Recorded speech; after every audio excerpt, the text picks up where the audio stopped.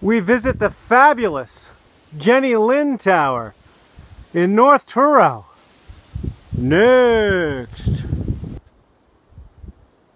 Right near the old North Truro Air Force Station is the Atlantic Coastal Lab. It's a Cape Cod National Seashore place. And off their parking lot is a little trail that heads into the Jenny Lind Tower. Watch out for ticks. Okay, short walk, and here we come up to it. It's magnificent. The Jenny Lind Tower in the middle of nowhere here in North Truro. Let's see if I have the story straight. I probably don't.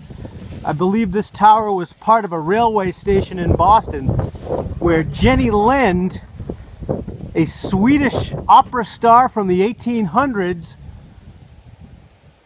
may have performed, like maybe up out of that window. But I don't think that's really known for sure. Whoa, that's kind of spooky! Pretty cool.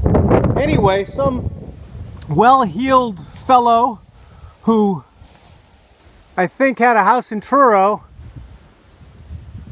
apparently purchased the tower, had it brought down in pieces on the railroad, and then reassembled here. Man, this thing's huge.